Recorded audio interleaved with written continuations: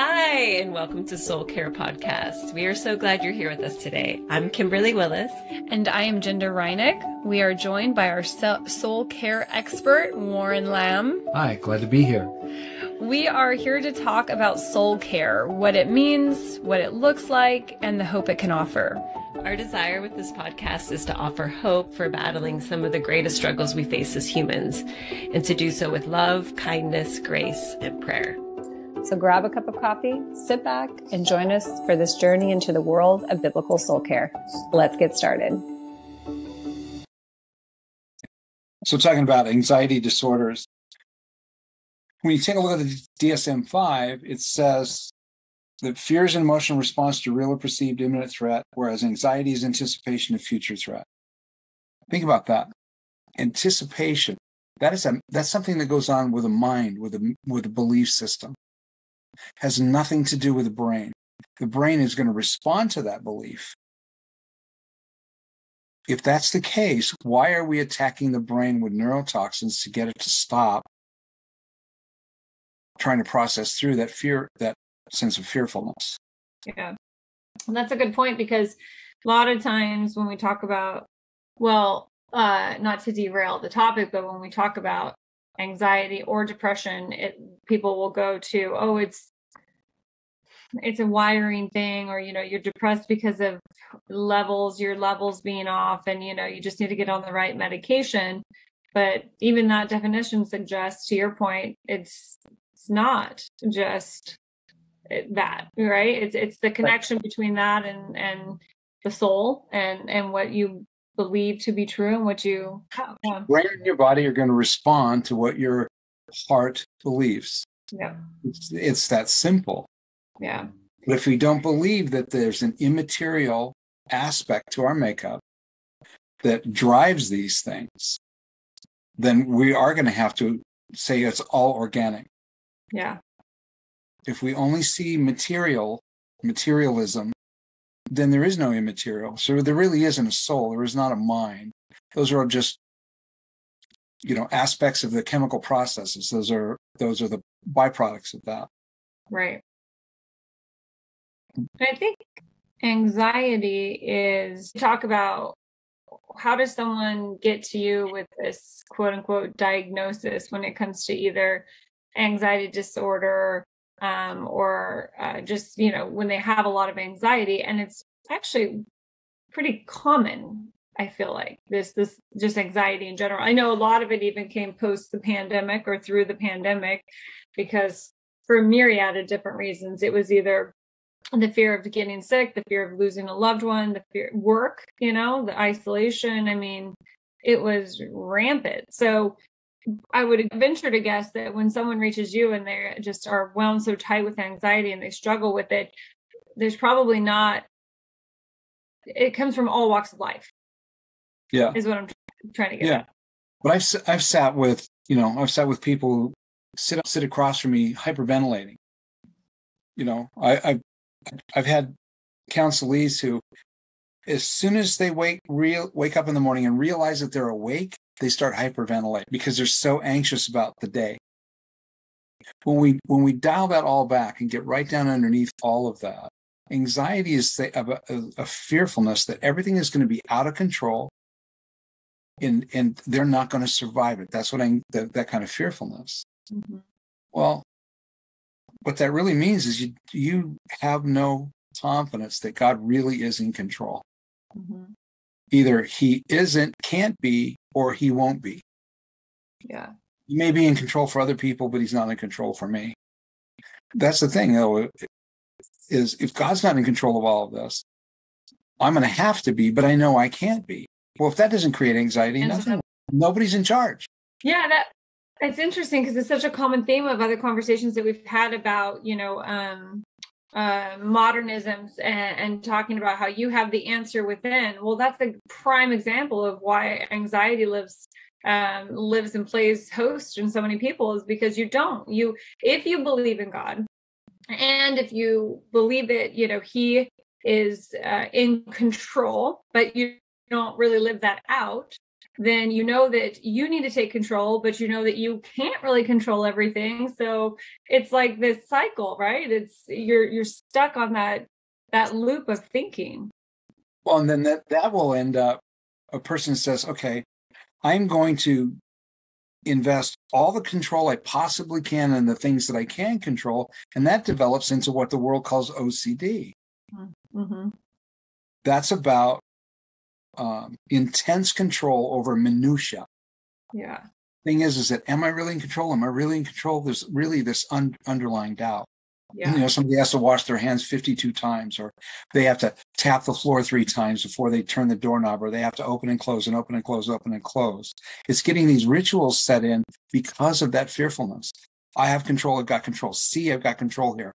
But I know people that have been so debilitated by what is called OCD, they can't even leave their house. Yeah. Because of all the potentialities and all the rituals that go in with each step of the way. So if we take a step back, and so we say when someone comes into you and is dealing with anxiety, and that can manifest in many different ways, just like the example, it could go to an extreme of OCD, or it can literally just be mentally a fearfulness, right? Just a nervous fearfulness that keeps you up at night, that impedes your diet or your ability to socialize. So many extremes, right? When it comes to the spectrum of anxiety and anxiety disorder. Think of Piglet in Winnie the Pooh. That's anxiety. Yeah. Right. Yeah. Piglet's anxiety has anxiety. So for people that struggle with this, mm-hmm.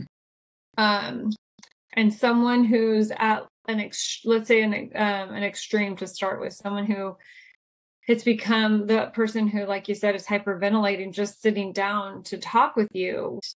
What is that? Talk us through that process of identifying kind of what's happened in their life that, you know, you say that it's a lack of control, or maybe they feel like God isn't in control. Is that usually because they've seen God not be in control, or they've been victim of things when they had no control? Yeah, usually it goes back to when they didn't have control, they were powerless. Somebody else was in control.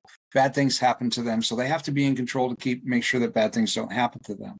And it's not even necessarily a logically thought out progression, not a conscious path, but that's underneath it. Mm-hmm.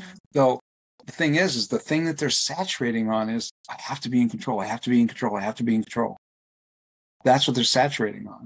We have to change what they're saturating in their mind and their heart with. It really is that simple. It's that foundational. Because when we change what that person is saturating on, we change what they believe. So we change the path of their life. The trajectory that they're on changes. Like the one gal I was talking about,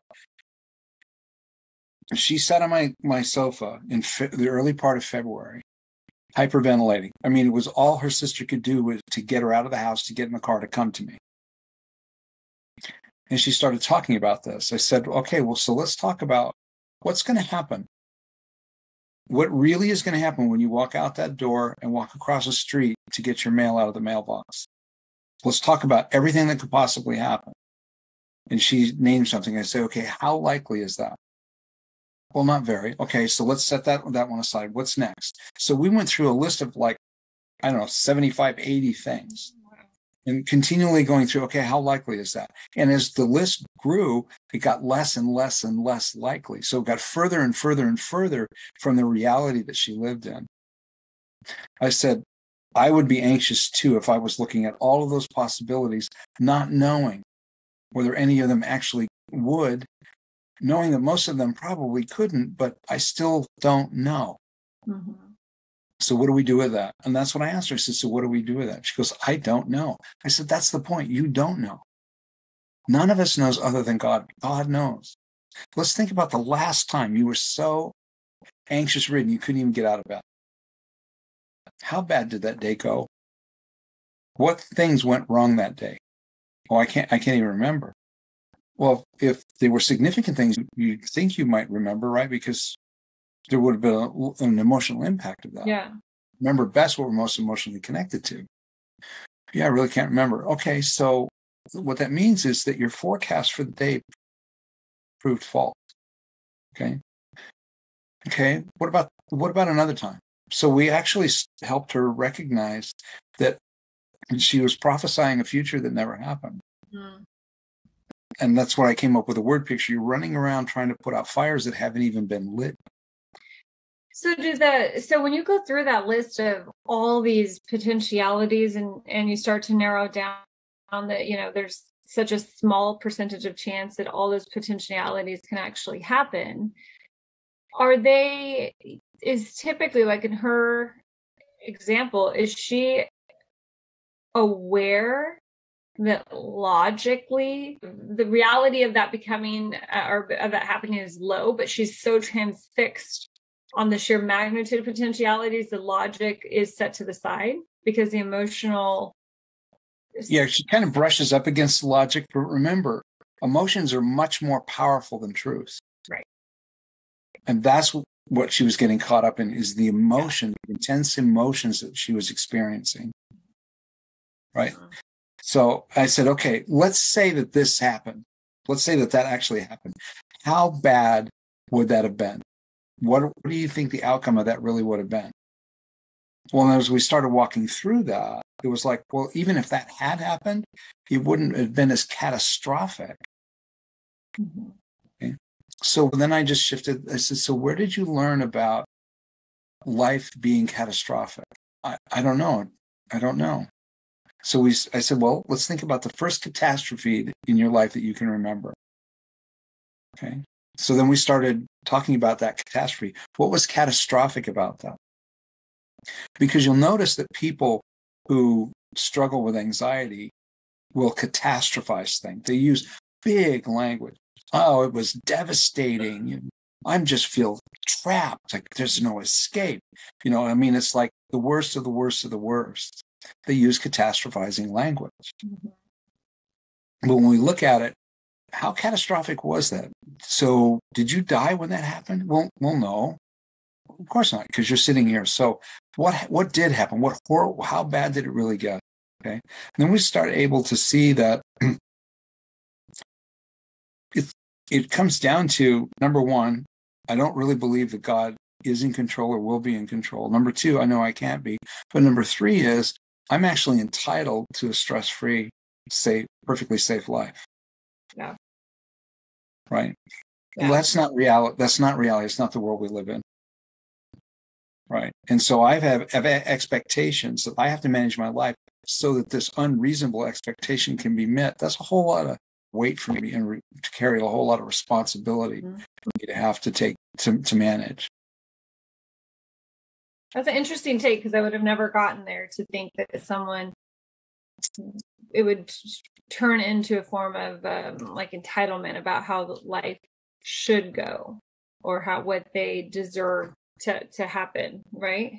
Well, remember, they're overlaying horrible things that happened in the past when they didn't have control and they were powerless, assuming that same level of catastrophe is going to happen in absolutely every case where things go wrong.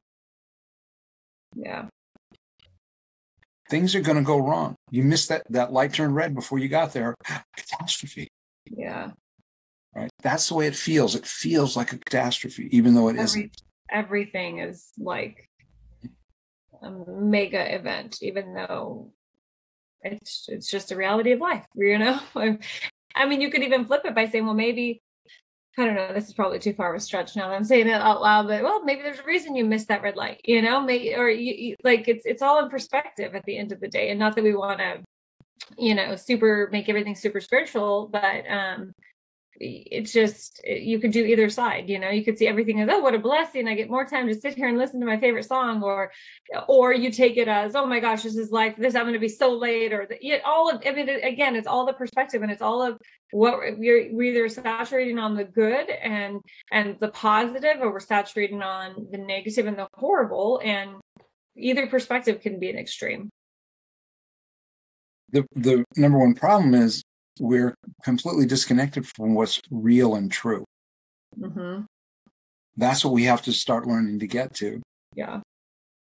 But underlying all of that was, and I see this a lot, that person is not able to believe that God really cares about them and cares for them, because the things that have happened in the past seemed like God didn't care. Right. Like God wasn't there. He wasn't paying attention. He missed it, or just didn't like them. Mm-hmm. Right. And so that sense that I don't matter to God, it's not even that God isn't in control or can't be, it's that I don't matter enough to God for him to manage this for me. So now we're back to that. It's about me. It's my fault somehow. Yeah. So how do you navigate someone through that that kind of brokenness? Because let's say that you have been victim of things as a child and you had no control, right? I think about it in completely different scenarios. So this is not to put myself on the same page as someone who has experienced trauma at a young age. The thought process sometimes for me, though, will be, I know you can intercede right now, God, and you're not. And I just don't understand. You're so powerful and you're so incredible. Right. Why do I have to keep experiencing X fill in the blank, and it can be so different. And so I can understand how someone can take an event or a pattern of events or childhood, and because they were not protected through that childhood by God, they now think God has forsaken them and that he doesn't care, that they're not valuable enough. So how do you take them through that? Because that's pretty heavy, right? I mean, that's a reality a lot of people. But it comes back to our basic things. The first thing is identity in Christ. Okay. I had this conversation with a fellow today, very first conversation that we had. And he's carrying a lot of toxic shame, all this stuff from his childhood. And the underlying sense that he doesn't really matter in the grand scheme of things. So I said, okay, but let's take a look at this. Again, outside of creation, nothing exists, no time, no space, no matter, no universe, no nothing. Only God.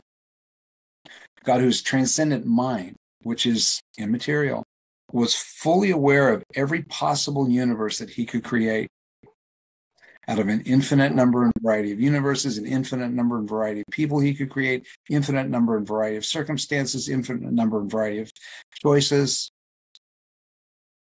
And in his godness, his grace, his mercy, his love, his providence, all of that, he knew which of those possible universes would accomplish his optimum best will. And that's the universe he created, which is this one that you exist in.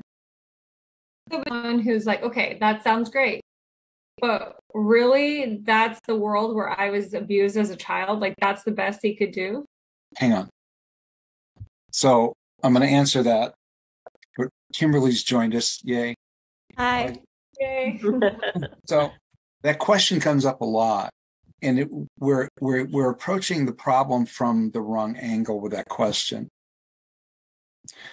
It's rooted in why would God do this? That's because in our limited understanding, we have an idea of how God is supposed to be or should have been.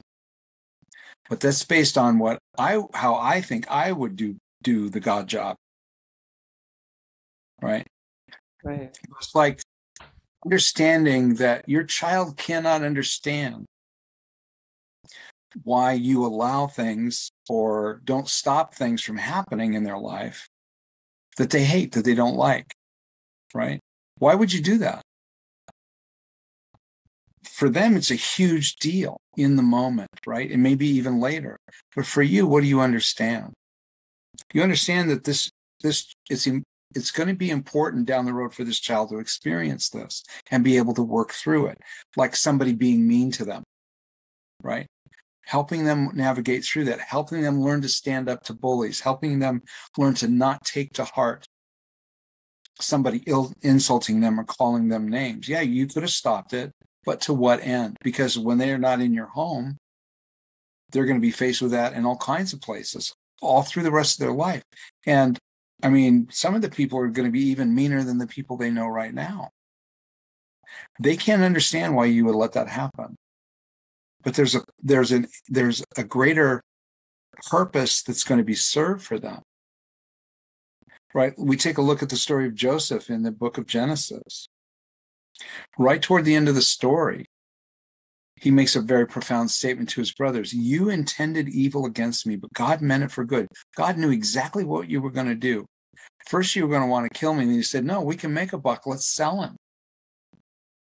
So I went from being an enemy to be killed to a thing to be sold, completely dehumanizing. And then I end up in Egypt, and then I end up being lied about, falsely accused, end up in prison. All this stuff happens. And Joseph said, God intended it for good so that many would be saved, you and your little ones, right? So he said, God basically sent me ahead to Egypt to prepare this place for you and our extended family to one day be, right? That seems cruel. Well, what standard are you using for cruel? Yeah. Right? So we don't understand. I tell people, I look back at my life, and I had a lot of times when I did what I call my Lieutenant Dan moments. When I'm in the rigging of the shrimp boat screaming at God, is that the best you got? I think, what is wrong with you? Why'd you let all those things happen to that little kid? But when I take a look at the healing that God brought me through that, the healing that he's brought to my life, and how he uses me in the lives of other people, I look back at it, and it does make sense for me to have experienced those. Not everybody experiences those things, but my life, it makes sense. It makes sense now. It didn't make sense then. Well, and Right. It almost goes back to what we talked about just a second ago about it's imperative to switch what you saturate on.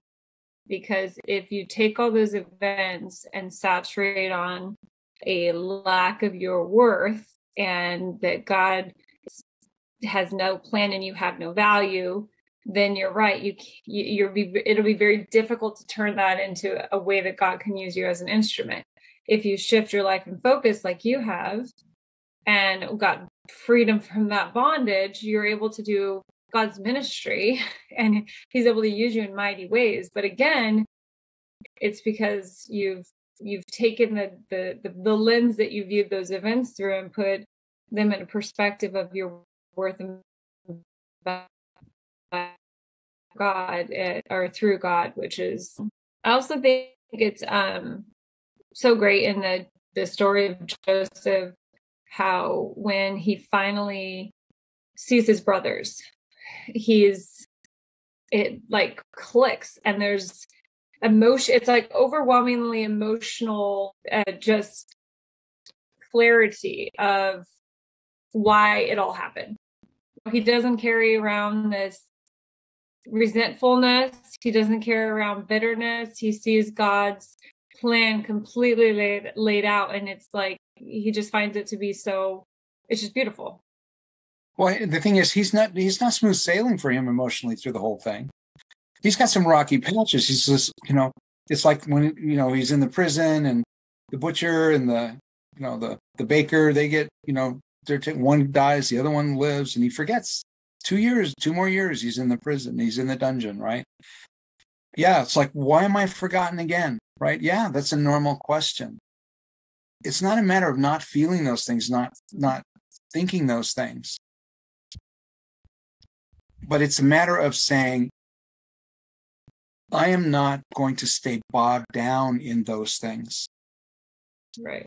Okay.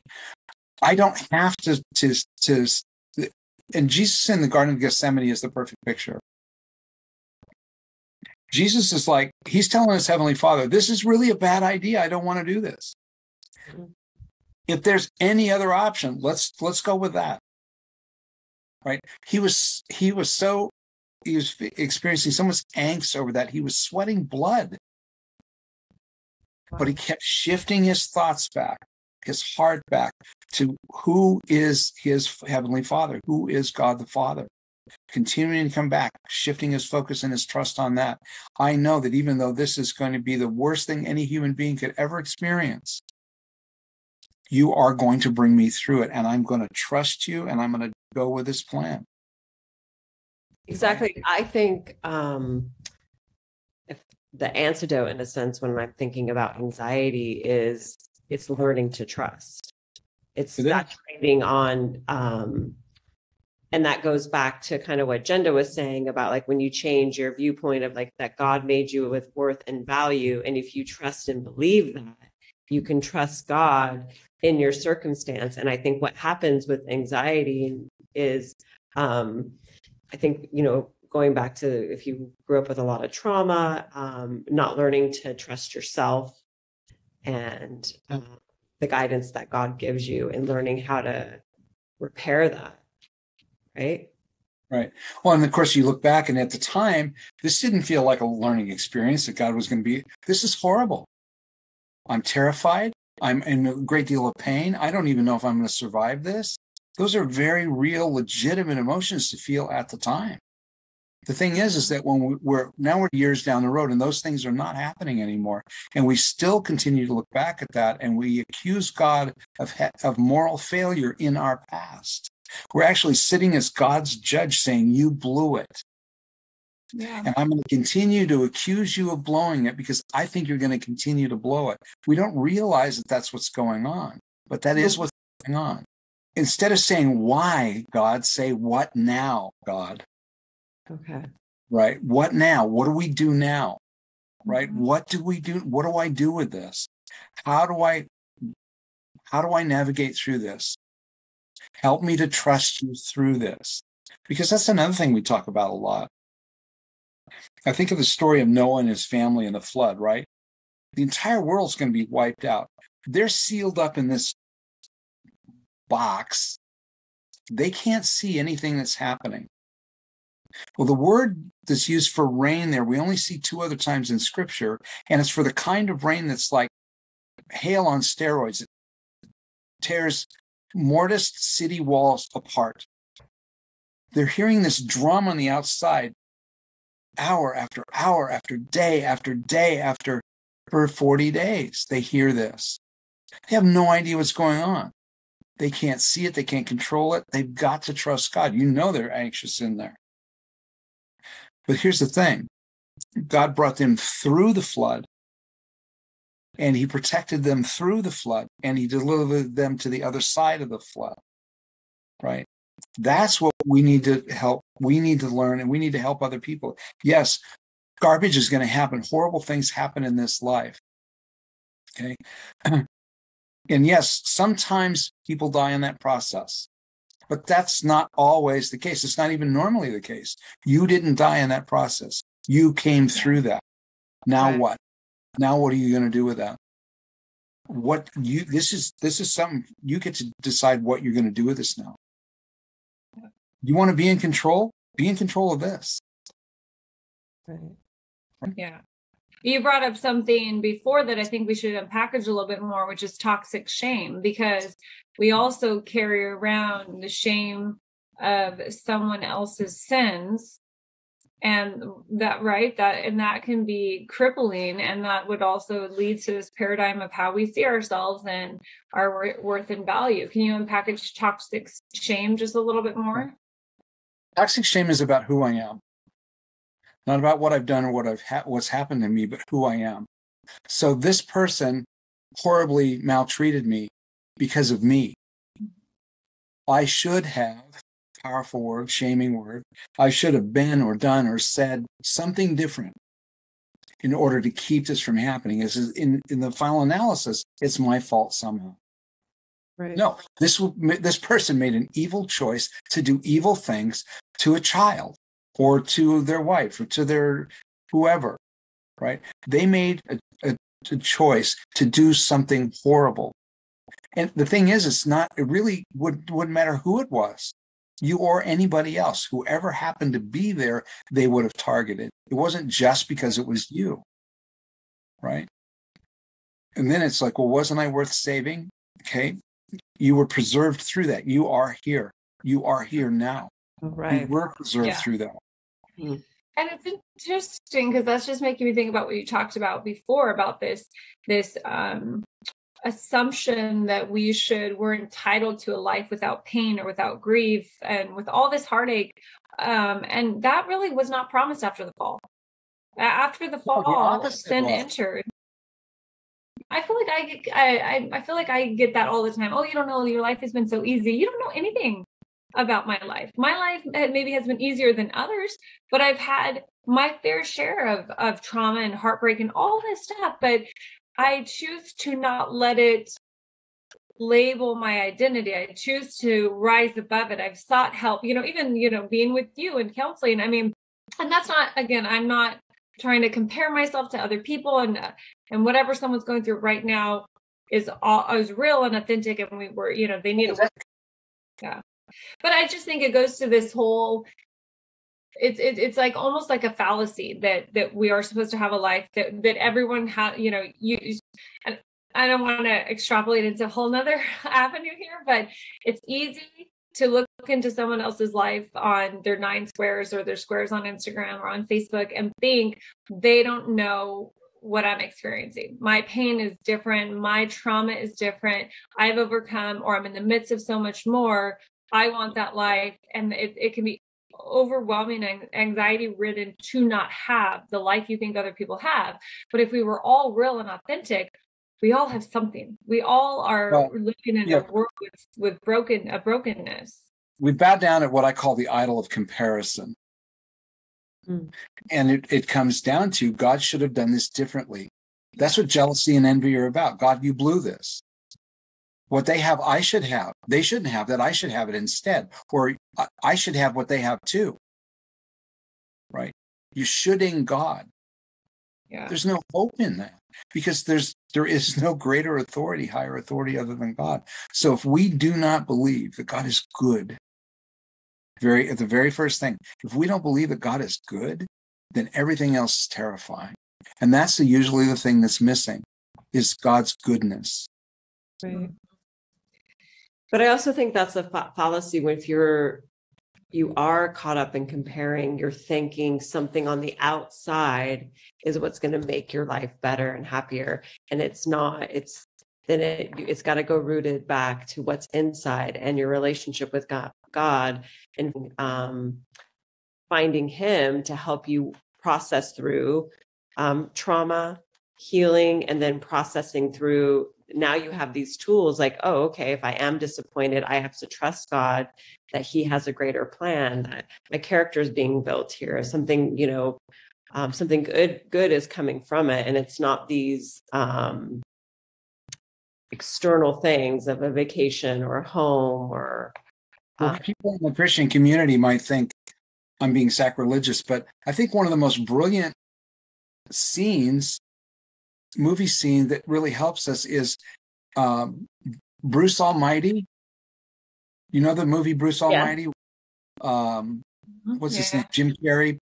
All of a sudden he gets a chance to be God, right? Okay. And he just says yes to everybody's prayer. And it creates nothing but a huge mess everywhere in the world. Right. Right? I mean, that was actually profound insight. Whoever wrote that in, that was profound insight. Right. It is, because it's so great. The analogy used before about, oh, why, God, why would you do this?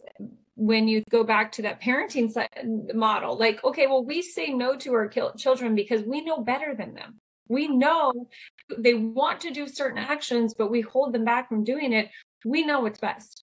And like a child, they protest and they get mad and we do the same thing. But ultimately, when you look at the big picture, we kept them safe. We kept them out of harm's way. We kept them in healthy environments, out of toxic friendship. I mean, that's the prime example. If we said yes to everything our kids wanted to do, my son would be dead. I mean, now you just create. Or even going back to the parenting model, let's say, maybe something where maybe another child was very mean, bully, abusive, use inappropriate language. And okay, we couldn't protect in that moment, but now when they're back with us, we're going to give them tools to walk through that, and help them. So then they're walking through the process of that and they're not holding on to it. Right. But the bottom line is a person doesn't understand what they're doing underneath is telling God, I would do a better job at being God than you're doing. Well, and I think too, the thing with anxiety is, and I had anxiety. Well, that was the first thing you and I met about. Then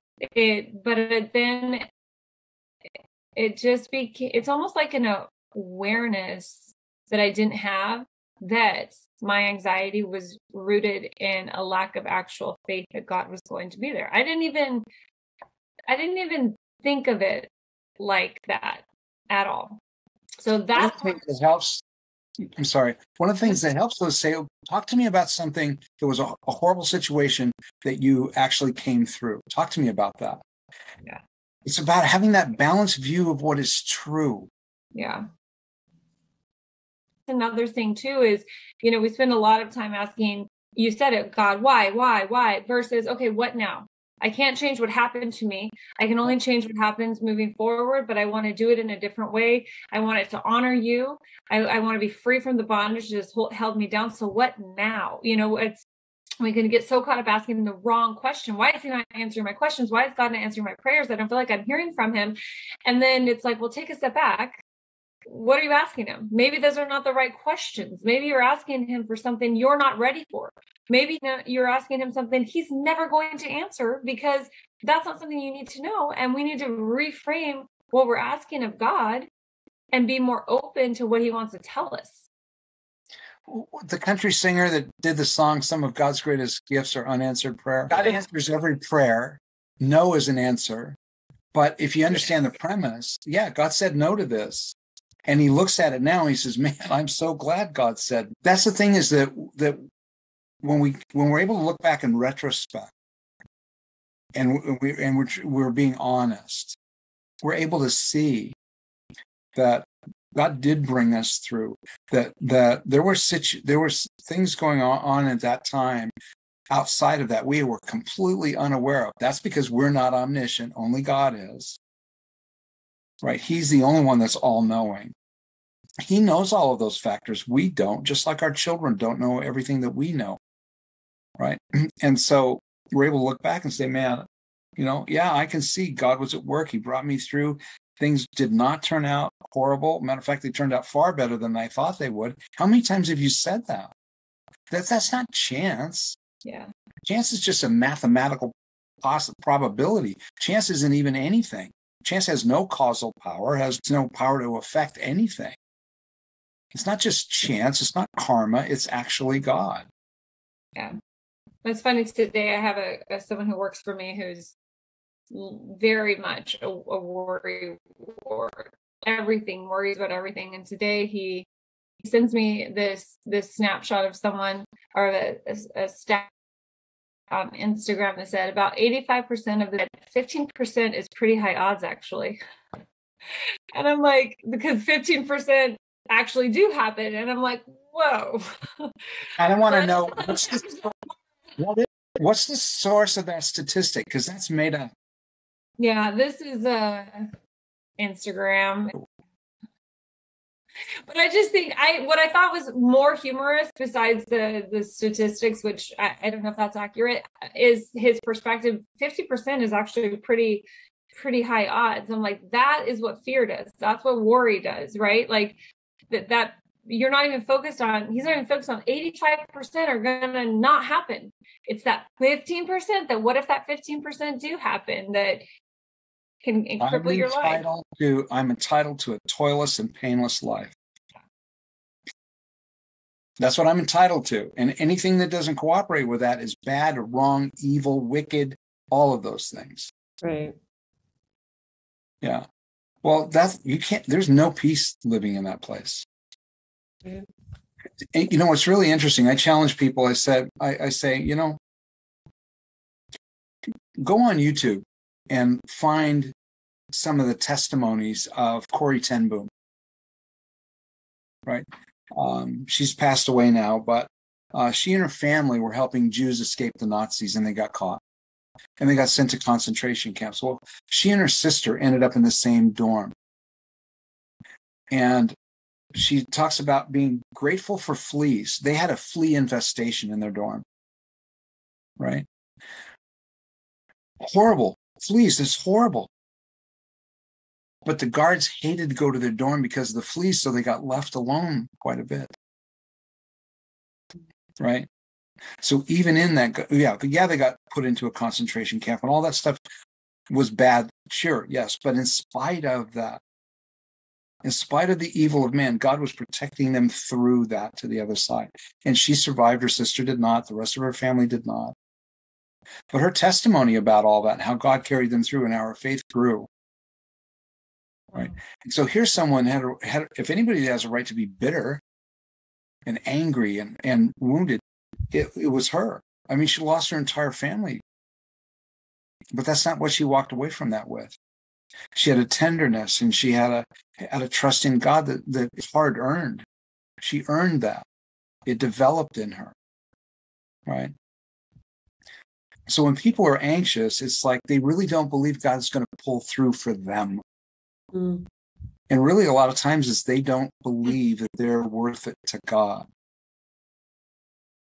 So on one side, I'm entitled to not have to deal with this. And the other side is I'm not worth it to God. That's why we keep coming back to identity in Christ. I have to come back to inherent worth. And there's another tool that you teach, right, too, that sometimes that voice is the voice that you were raised with, and that you have to stop believing those lies, and you have to come back to what God says. Yes. Yeah. And sometimes you have to say, you shut up, quit hijacking my thoughts. Yes. Right. Right. Yeah. And that what we always talk about, or the three core things are our identity in Christ, the nature and character of God, right? And then confidence in that. Yes. And so the nature and character is, I was just talking to someone about that in particular, where, that voice, again, is the lies of what we believe what we believe about ourselves that have flooded our brains for so long. But we have to go back to the nature and character. It's not just about who we are in Christ, it's his nature and character. So it's pointing to the Bible. Okay, well, show me in the Bible where it's the story of God forsaking one of his followers. We have to believe the nature and character of how he is, and he's a good God, he's a merciful God. So it's just the pillars, right? That's why we rest on those three pillars, because if you can't wrap your mind around your self-worth, that's the number one, but then it's also the putting the context to your self-worth as well. And isn't it, I think a tool that you like to use, Warren, is shifting your focus, right? Like, so you can start seeing how God actually does show up for you. Absolutely. Yeah. Absolutely. Yeah. Yeah. It's like your friend. Well, 15% is a pretty high number, right? Yeah, you can focus on that, or you can shift your focus to, man, I'm glad it's only that. Yeah. Right. Yeah, I think that goes back to even people not knowing if they're hearing from God or not. And it's so small, right? His voice is so quiet that But let's take a look at the broader picture. Who is God really? That's why we continue to come back to those same basic things. And understanding that when somebody experiences anxiety, their body and their brain cannot tell the difference between a real threat or an imagined threat. So they react. Right. Then you have this physiological response where the adrenaline and, all that stuff gets pushed, and the muscles tense up to fight or flee. Oxytocin that gets released so that if you get injured, it'll help with pain management, all that stuff, right? You're not really in any real danger, but it feels like it. It seems like it. So your brain and your body are going to respond to that. And even teaching people how to take control of what's going on with their body. They don't need medication. You need to change what you're thinking about, how you're thinking about it. You can take control of what's going on with your breathing, with your body, and you can actually stop the cascading effect of all those hormones. What type of breathing would you say? Like, is there a specific technique? Yeah. We call it box breathing, right? And it's hard to get under control at first. You have to really pay attention, which actually shifts your focus again. But it's taking a breath in for a 4 count, holding it for a 4 count, letting it out for a 4 count, holding it empty for a 4 count. It's just creating a box, right? And if you can only do 3, do 3 and build to 4, right? But you want to get that pattern because but I also tell people when you take that breath in, close your mouth and breathe in through your nose, because that oxygenates the blood, and oxygenated blood stops the release of cortisol, which is going to keep this whole thing trapped, right? And that has a cascading effect, a tumbling effect to start to break up the whole physiological mess, right? So we have to understand that the brain and the body and the mind and soul are synergistic wholes. What impacts one part of it impacts the others. So we're not going to ignore the brain and the body, but we're not going to medicate the brain and the body. We don't need medication. Because even the DSM-5 says this person believes that a potential threat is a real threat. That's not the brain. That is the mind. That's the heart. So we haven't talked about that yet, about how we read through the DSM, and then we've talked a lot about what kind of is the symptomology, if you will, that leads someone to this battle that they're having. If you will go to see a psychiatrist about this, what are they going to? We obviously soul care, you wouldn't recommend using anything except for the Bible, right? And are people on medications that you're typically trying to help them wean off of? There's lots of anti-anxiety medications that are being prescribed. We have to remember that these medications are very aggressive antitoxins. So you've got Celexa, Cymbalta, Lexapro, Prozac, Lovox, Paxil, Zoloft, Effexor. Those are like some of the top ones. And they attack the brain, right? And they work on the brain's serotonin. You know what's really interesting about that? We talked about this last time. We talked about depression. There's no scientific evidence to support serotonin-based depression or anxiety, right? There's no evidence to support those things. Just because these chemicals attack the brain and its ability to process those neurotransmitters doesn't mean that those neurotransmitters are the problem. It's like crimping off a hose. It doesn't stop the water from going through the hose. It just interrupts it for a while. There's still water in the hose. That's why you have to continue to take the medication again and again. And eventually the brain is going to fight back. The pressure is going to build up. So then you've got to change the medication, change the dosage, change the medication. That's not what's needed. And do you find when people you've worked with, do they taper off the medication, then all the feelings come out, right? Well, yeah. See,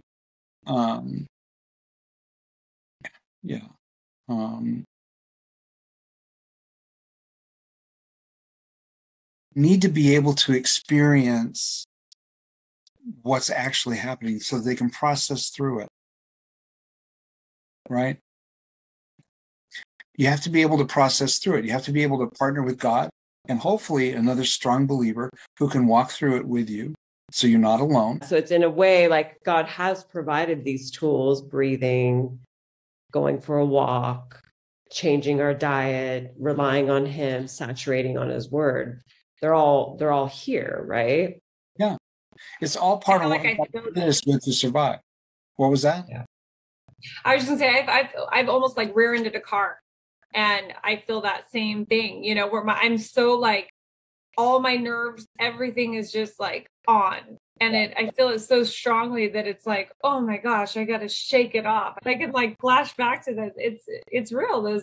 Yeah, absolutely. Yeah. Well, that's the thing. You didn't hit the other car, but you almost did. Your brain and your body can't tell the difference because this is a threat. Is it a full-blown threat? Is it actual? It's a dangerous situation.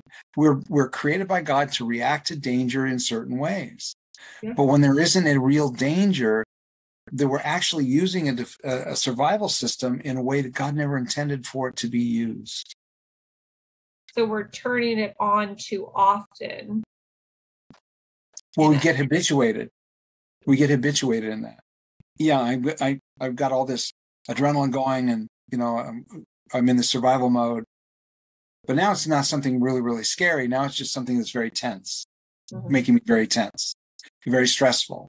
So that actually starts getting, because, well, that potentially could get that bad, right? And it is about me being able to feel like I have to be in control of this so that the bad things don't happen.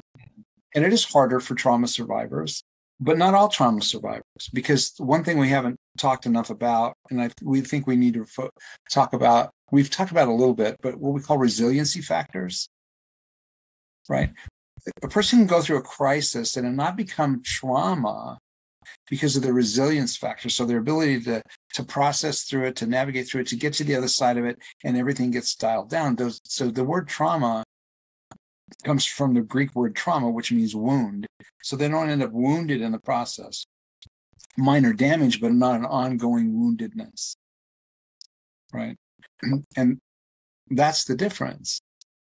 Because I've known people to go through just incredibly traumatizing events, but come out on the other side of it not traumatized. Like, how did that not mess you up for the rest of your life? It's because of the foundation that they have. They felt love. They really had a trust that God was with them through it, even though it was a bad situation. They knew they were going to be okay. They handled it well. They handled it in a godly way or whatever. So all these positives shift that away from being an ongoing woundedness to, I was injured, but I recovered and I'm fine. I think that isn't talked enough about, because not everyone carries it forever. That needs to be the hope too, that, hey, maybe you're battling it and you're carrying it now, but if you get to the other side, you're resilient, and it'll hurt, but it doesn't control, it doesn't you're not held captive by it anymore. Yes. You're not in bondage of this anymore. Yes. Yeah. Well, part of that too is all of us have scars from wounds we've experienced, and those things have healed, right? There's still a scar, but we don't have the ongoing wound. Yeah. Right? Yeah. People who are stuck in a past traumatic event or series of events haven't gotten to that place where they've experienced healing. So they need help experiencing healing. And it's not that they're unwilling, they don't know how. Yeah. Right. So what would you what's the hope you give people? Because it's a journey. I mean, and that's the other thing we always want to remind. I think you already hit on it earlier, Kimberly, it takes a process. It's a rewiring of what you're saturating on and what you're spending your time, the lens of how you see yourself. So what's the hope you would leave someone with after listening to this, that's struggling right now with anxiety or OCD level anxiety? History is not destiny. One of the most powerful words anybody said to me. History is not destiny. Our history does not define us. It merely explains us. Okay. That was then, this is now. Different version of you. Different people involved. Different situation. All kinds of different things. So it's not the same. We don't have to conflate them and make them the same thing, logically or emotionally. So being able to speak that truth into learning to practice speaking the truth into it, instead of getting caught up in the emotion that I'm feeling, the emotion that I'm experiencing as a result of this being like that. And then it's real easy now for me to believe they're the same, and speaking that truth in. Like I said, the foremost hope-giving words anybody ever said to me when I was dealing with my own deep trauma was, history is not destiny. And I can't even tell you how many times I've shared that with other people. I've counseled thousands of trauma survivors, and that is something that they will saturate on. My history is not my destiny. It's where I'm from. It's not who I am. It all comes back to what you're saturating on. What you saturate on is what you believe. What you believe is what you live. It's like our tagline, right? Right. Exactly. It should be a bumper sticker. And it's true. I mean, you saturate on something every day. You either all the time, even when you're asleep. Yeah, you're saturating on something. So you're saturated on the truth. Well, I tell people that all the time. If you want to be in control, you get to be in control of what your mind and heart saturate on all throughout the day.